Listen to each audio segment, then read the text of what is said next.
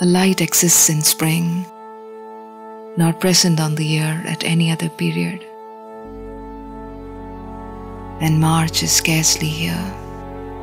A color stands abroad on solitary fields that science cannot overtake, but human nature feels. It waits upon the lawn.